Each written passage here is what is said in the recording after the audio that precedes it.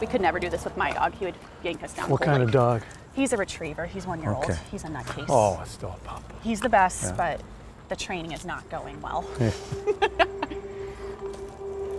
Well, Coach, why dogs? I mean, you could be involved in so many things. Why did you always be so passionate about dogs? You know what? It starts with my wife. She educated me on animal welfare, and we just saw what was going on with the animals, how cruel people were with them. It just enlightened me as far as just how much help they need. And it's not like we don't like other animals, but it's just kind of fallen into the dogs and cats, because that's a lot what's at those shelters. But they're so vulnerable. They are. They're so loyal. And I mean, look at these girls.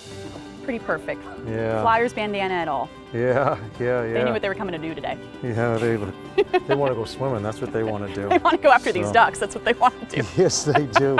Hawking Hound started out there in Columbus with Anthony Rothman.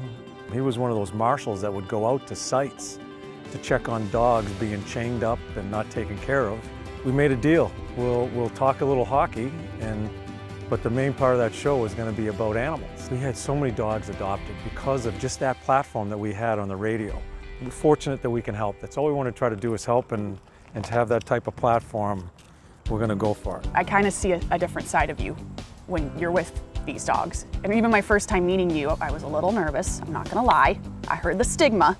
And then I met you and you were with 2 St. Bernard puppies in your office, rolling around with them, having fun. I was like, this is the guy I'm scared of? Yeah. Why? She's going. She wants water. Hold on 1 second, I'll get to that in a sec. Oh, she wants to go She's swimming. in the lake. She's in. She's in. Yeah, I don't know what the stigma is out there, and but this is great. I don't know what people think, or quite honestly, if you spend your time worrying about that, then there's just not enough hours in the day. I'm going to try to do the best I can for the hockey team, and quite honestly, if it isn't the hockey team, it's this here with animals.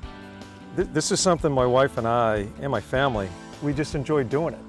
Because of my job, it gives us great opportunity to bring awareness to it. 21 years as head coach now, coming up, right? So fortunate.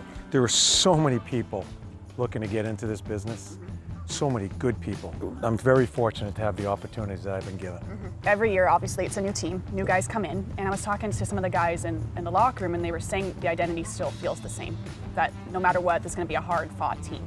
Do you instill that from day one? Yeah, and that's what we tried to do last year, right away. I think the biggest job of the coaching staff last year was to explain and follow through on what the standard's going to be as far as how we go about our business. Whether we win or lose, it's how you go about it, and what it is to play in Philly.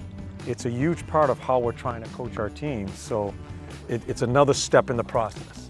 And we're going to follow through with this process. I don't care if people complain.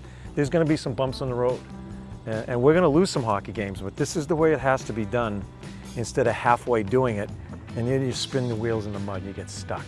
You know, I may not be the coach here when we're winning, when the team wins, but this is my job as a coach now, and where the process is where this team is right now, personnel-wise. But how hard is that for you, then, to think about that? Again, I love being in Philly. I watched the ball game last night on TV, and I could feel the crowd in Game 1 there. You could just feel it, and it just makes me, I just hope we can get there, to get Wells Fargo into that area again. I remember coming in there as a visiting coach to get the atmosphere that way. But we make our own bed. We got to go through the process and get it right. We're trying to win every game as we go through this. It doesn't mean the effort isn't going to be there. It's going to be there one way or another. The effort's going to be there. So I hope we're entertaining as we go through that. And Coots comes back this year. Cam comes back. Hathaway comes in. Palin comes in.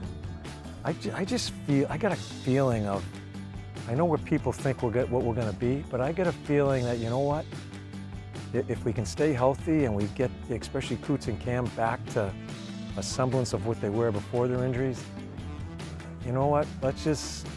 We keep our mouth shut, keep our head down, and just play the right way, and let's find out where we go.